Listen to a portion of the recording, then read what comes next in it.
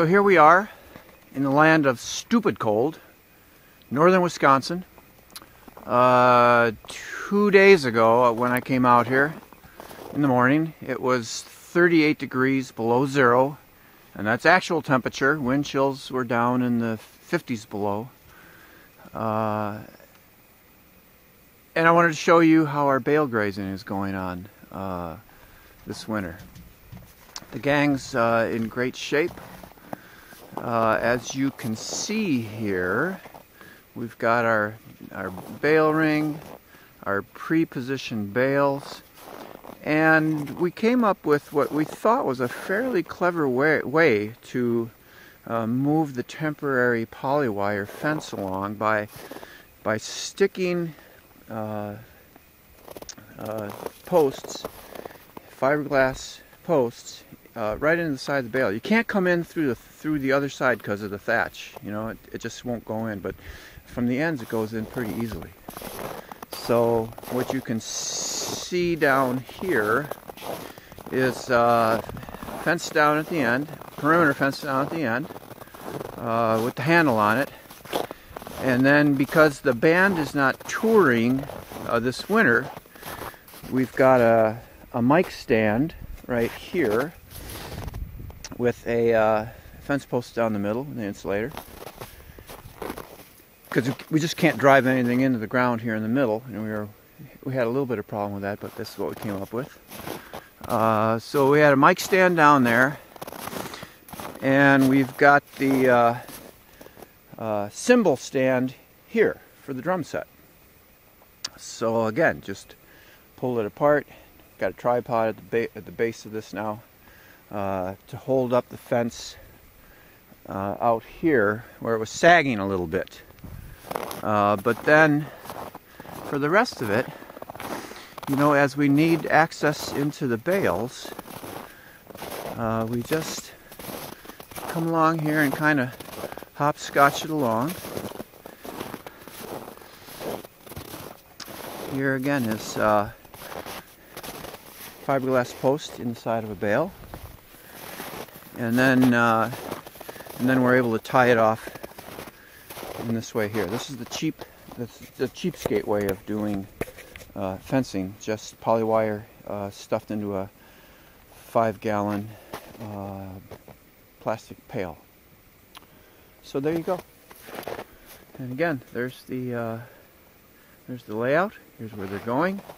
We did a forage test. Please do this so you're not guessing on our bales, and the results came back that our hay is very good. It's not dairy quality, but it's like so good that the guy that I get my steers from said that he was envious of how good our hay is this year. And you can tell by looking at their poop. You know, if it's runny, they're getting more protein than fiber, and their poop looks awfully good. Their rumens look good. These guys are happy. They are happy that it's not 38 degrees below zero here today. They're definitely happy at that. But everybody's hanging in there. We got plenty of hay to get through to the spring, and that's hay just from our place. It's not buying hay. We'll see, you know, as the winter goes on, but according to my calculations, we've got enough hay to get through. So that's our bale grazing update today. Like I said, this is northern Wisconsin, the land of stupid cold, and these guys, no, they're sometimes they can be stupid, but for the most part, they know where they need to go to get out of the cold. They like this one corner back over here where bales were, because it's kind of down out of the wind. So they like sleeping over there, because there's you know, remnants of some hay and poop and deeper snow, so they get some insulating qualities.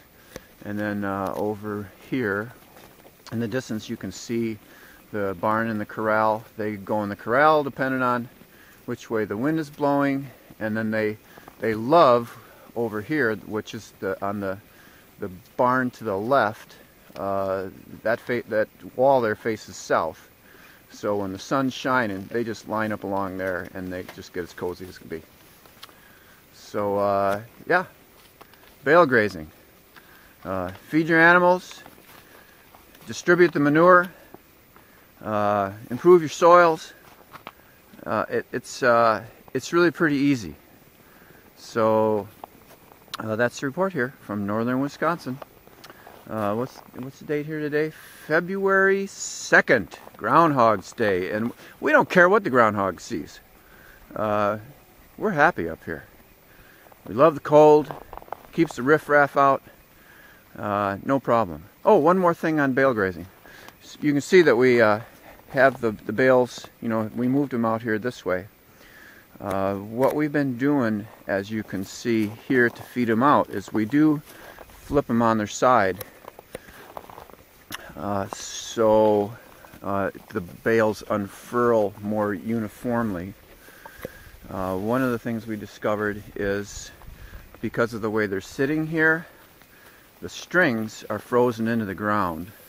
So before we flip them, we just have to cut the strings. Otherwise, it's just, the bale is just fastened to the ground and you can barely move it.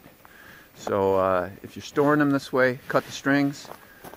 We've got a crazy little bar here that we just drive in with a maul, drive it in the core, and then we have a lever and just flip them up, turn them on their side, and reposition the bale ring. So there it is. Have a great day. I gotta stop this because my fingers are starting to freeze. It's still 10 degrees out here this morning, but there you go. Bale grazing report, February 2nd.